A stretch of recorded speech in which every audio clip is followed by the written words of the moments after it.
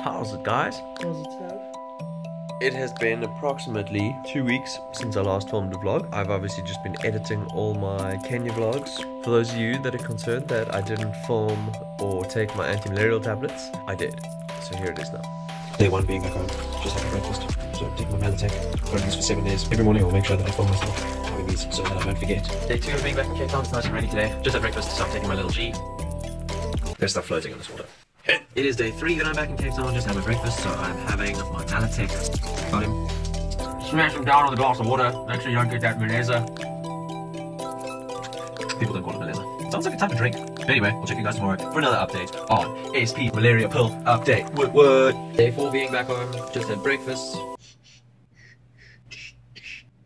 Definitely not feeling any side effects from the pills. Day 5, had my breakfast, had my G. To the window, to the walls, to the wall.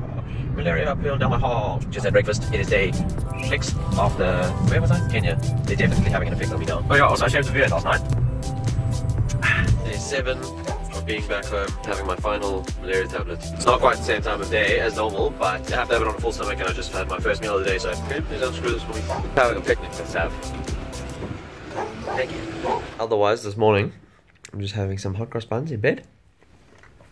No, Julia. Sav has this dry shampoo, Batiste Instant Hair Refresh, which is coconut and exotic tropical, and all it makes me think of is Sean Kingston in this song. Oh wait, not this bit. This bit.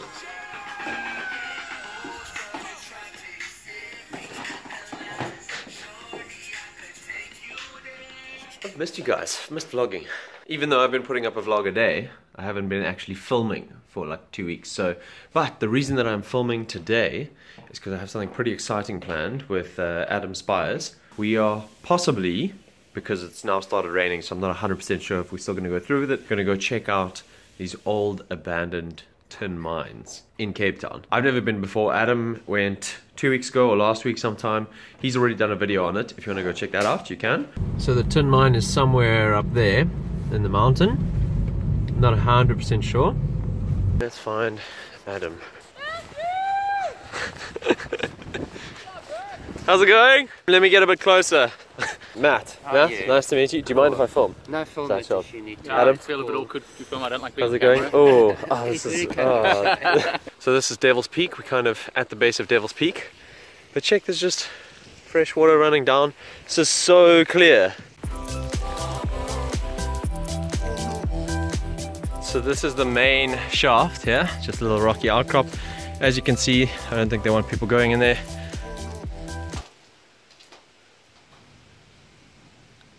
We won't go in here. Apparently, you have to abseil down, you said. Yeah. It goes down at an angle like this, and then just goes straight down. Okay. You go down into like darkness. So we've got an alternate entry point. We're gonna go check that out. We've noticed that some of these rocks here, that looks like it's like a quartz, eh? Yes, a quartz seam. Same thing in the tunnel. So that's dropped down now on top of this barrier. So maybe it's not a good idea to stand below the shaft when we get in there. Also, because you have some people throwing rocks down. So some people just are so inconsiderate, Matt. I hate those people. Yes. I've heard they're really good looking though. So the rocks having fallen from that quartz strip or seam, that reminds me, I think I mentioned it in the Kenya vlogs as well, is that geological time includes now. That's a quote from Aaron Ralston's book. I think he quotes someone else in it, and basically what it means is just because something is the way it is now doesn't mean it can't change. Especially when it comes to big rock formations, overhangs on cliffs and things like that. So when you're doing silly stuff like this, you need to be considerate of that as well. That just because a rock has a ledge sticking out doesn't mean it's not going to collapse at any minute, because it has to collapse at some point, right? So this is our alternative entrance here. It's quite thin, but should manage. Haven't been eating too many wine gums. Adam's gonna go in first, check it out, make sure there's no white walkers or anything. There are rumors of porcupines down there. When I say rumors, I mean, if you watch Adam's video, you'll see there are porcupines down there, which is pretty cool. All clear? You can actually pull him in by his feet if you want to. We just got to be very careful, there's a lot of loose stuff up here. Oh. Jeez, this is cool down here though.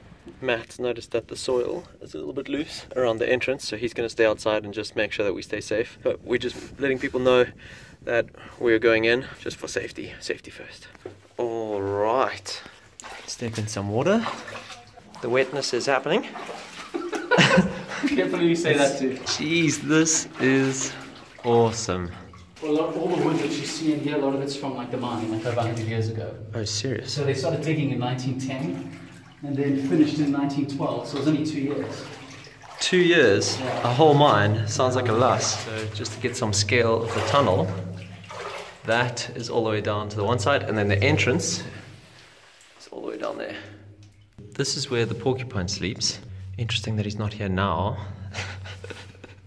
That's a rabbit, not a porcupine. Oh, the dog. That's the original markings from the cave.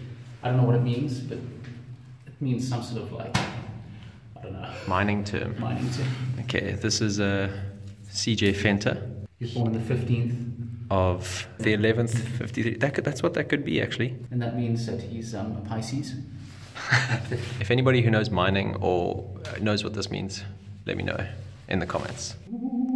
Yeah, there's an eerie echo of the bass in our voices. An old tin can next to the dynamite hole. So is this what they used to mine, eh? No. Tin cans? No, okay. Dead end that way. We came from this way. If you check this out. And this. Oh, this looks proper scary. Oh my word. Yeah. Oh, no thank you. No. This goes down like 80 feet, bro. No, that is... Divers went I'm not even going to go stick my phone over there in case I drop it. There could be things in there you don't even know. It's kind of scary, isn't yeah. it? Okay, it's still a bit slippery here. So that's the original shaft. The main bit where we were was through there. Look at the geology. That's what's exciting me. Look at these quartz seams. No, this is cool. Like that stuff. Yeah, that's my jam. I like it. Thanks for bringing me here, bro. You bet. It actually goes further down here. Just dead ends at the bottom. You can see the dead end over there. Yeah. I'm enjoying these rocks.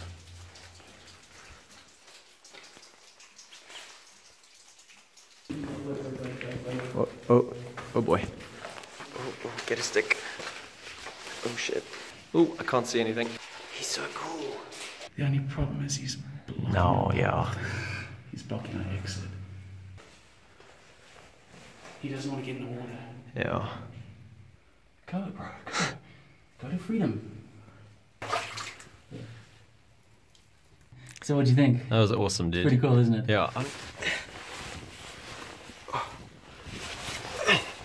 The slice of mat emerges from his hole. Timid and shy, a nocturnal creature by nature, one must be careful not to spook the slice of mat. Struggling as he exits his den, inquisitive about the world around him.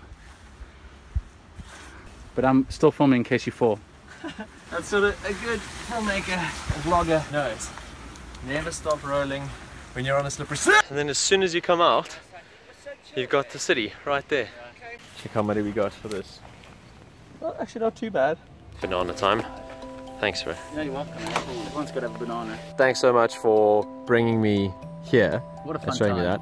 I'm gonna go home because I've got edits to do. You do that. Otherwise, nice to see you. I'm gonna be seeing you soon Yeah. because we've got some exciting stuff planned. We do. Matt, thanks so much. Thank you also. I really appreciate having all the knowledge that you brought along as well. I feel like everything Adam told me, I feel like he got from you. No, then it's because I know it, It's nothing to do with Matt. Check out my website and you dig around and you'll find lots of history on Cape Town. Yeah, he does too. What's your website? It's goodhopeadventures.com. GoodHopeAdventures.com. Okay, I'll put Or the link. Tunnel Tours. It'll be here, and then the link will be below as well that you can click on. So as you guys know by now, I'm sure you do, that Adam is a Facebook vlogger, or that's what he calls himself, because he uploads all his vlogs to Facebook.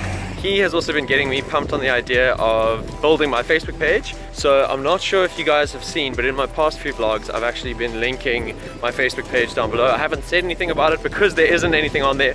But if you guys want to go ahead and follow me on Facebook as well as YouTube, I think I'm going to start uploading vlogs to YouTube and Facebook. I'm going to go home now and edit.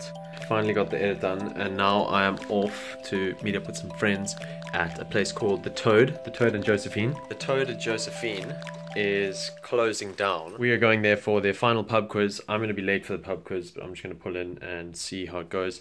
The Toad and Josephine. Are you boys ready?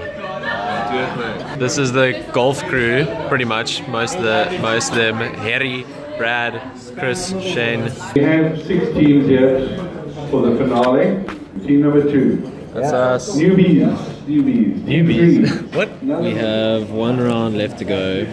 Yeah, it's not going well. I'm tired and I want to go home. That pub quiz was horrible. Honestly, the hardest pub quiz I've ever done. The feeling is like when you go to a friend's house and they have Trivial Pursuit, or they have 30 seconds, and you're like, I love 30 seconds, I love Trivial Pursuit.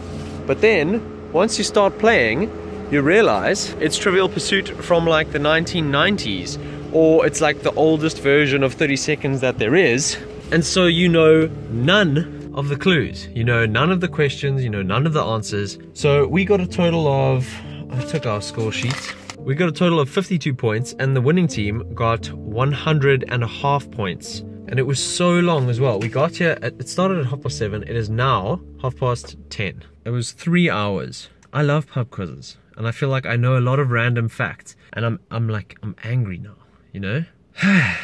Okay, I'm gonna head home. I'm probably just gonna go to bed.